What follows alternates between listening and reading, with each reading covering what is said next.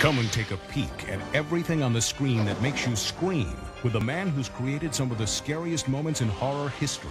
Scream Greats Volume 1 presents Tom Savini, master of horror effects. My old friend Jason has been sliced, diced. I mean, he's been killed 58 times. In Day of the Dead, I had 6 guys working for me. 3 months before we started shooting, we did elaborate zombie.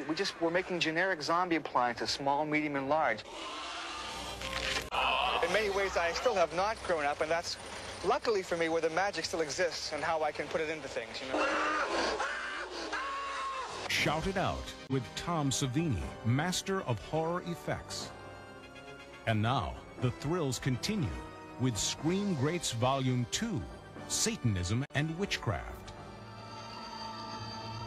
This is no dream. This is really happening.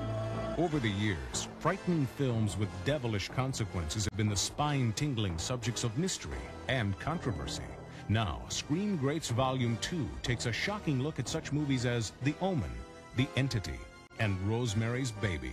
Let me say this, that most of what you see up on the screen there actually does take place.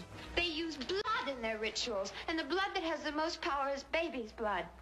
When the movie came out, Rosemary's Baby, and the book came out, friends of mine who had heard my memories weren't sure that it was safe for me to see that, because it sounded so much like what I had survived and what some other satanic survivors had survived.